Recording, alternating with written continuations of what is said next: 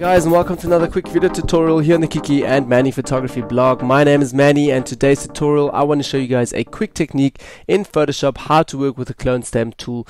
Now if you're an advanced Photoshopper, this might be a bit boring. If you're new to Photoshop, this might be a handy tutorial for you.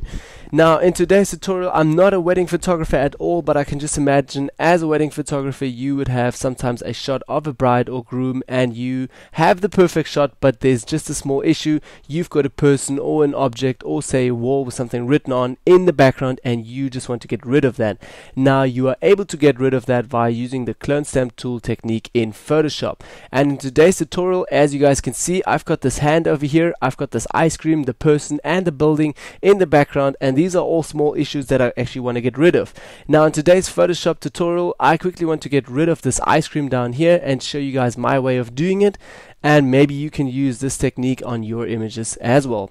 Alright, so first step that I'm going to do, I'm in my layers palette over here as you guys can see, and I've got my original layer from the shooting, and I'm going to double click on this and going to rename that to my original layer. Double click on here and rename that to original.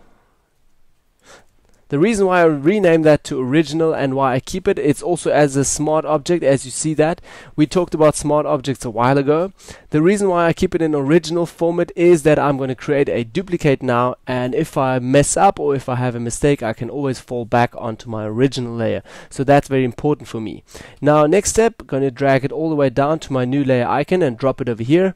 Then going to rename that again to original 1, or say maybe layer 1. Layer 1, that's good for me. If you want to, you can also put a small word behind that, calling it ice or whatever you wanted to remove, and you know what you removed.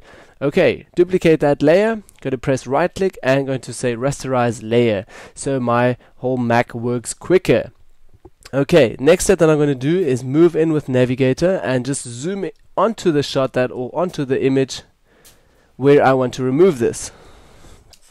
Okay, so I've zoomed in into my image and zoomed onto the ice, and as I can see, the ice is pretty much going behind the hand, so we should work with the pen tool as well. Alright, first step that I'm going to do is go over here and select my clone stamp tool, and now this is pretty easy actually to work with the clone stamp tool. You just first have to select the size you want to work with and the hardness. I'm going to select my hardness around 20% and leave my size around, say, 40%. You can go back and forth here in front to see what happens to your brush size. If I'm going to turn it up, you directly see a preview and you see that your brush size is super big.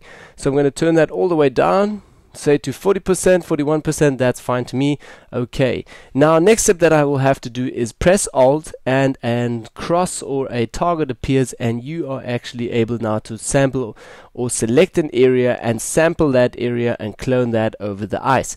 Now what this means is that I'm going to select an area from the grass and then going to paint that grass over the ice cream. Now you're sampling that area from here to there, cloning it over the ice. Okay, let's do it. So I'm going to clone the area from here because that grass looks very good to me and looks pretty much the same, not the grass down here, that looks just way different. One tip that I can actually give you guys is, if you're cloning, always have a look for textures and stuff like that, so you are cloning the right texture or sampling an area that looks exactly the same. Now let's get started, and I'll press target over here and going to sample this, the grass. Okay, all the way around the ice cream, and going to paint it just a bit quicker. Paint all of that, and as you guys already noticed, I sampled this grass over here. It looks pretty much the same, so I'm going to sample from here again, or maybe from here, and paint over that, and paint a bit around the fingers, not too close. I'm going to use the pen tool now with the fingers, and going to clone that area again and paint all the way around here and clone the ice cream. Going to clone again from here and clone that area.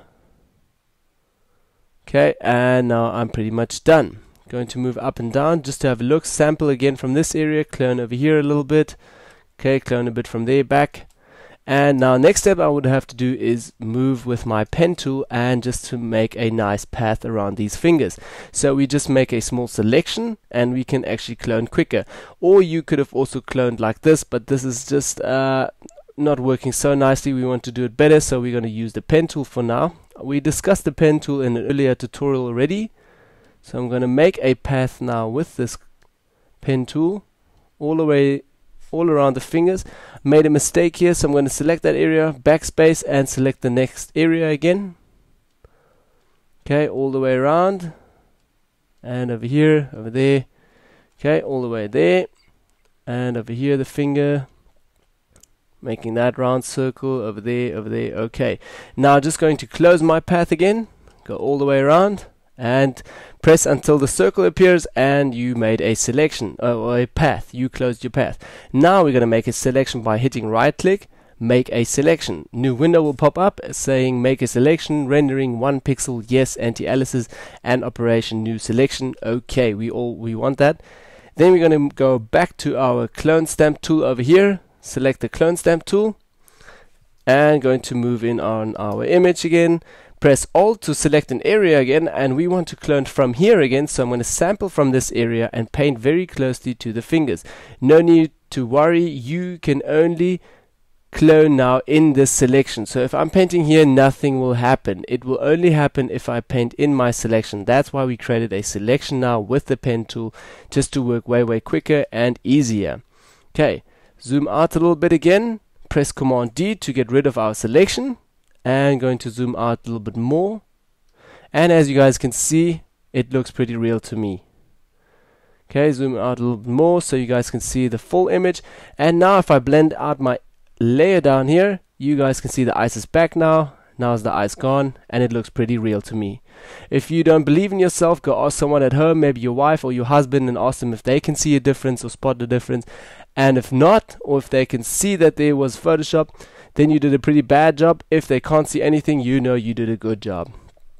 So blend it in and out, have a look again, and now I can apply that technique to the hand, to the building, and to everything else. Well, the building I would have most probably cut it out and merged in a new sky or a new background. That would be pretty hard to just use the clone stamp, but with the person and the hand you can use the clone stamp tool, and I just hope that you guys can apply that technique to some of your images. Hope you guys liked this tutorial. Thank you guys for watching, and see you next week on another Technical Wednesday rundown. My name is Manny, and thanks for watching. Bye bye.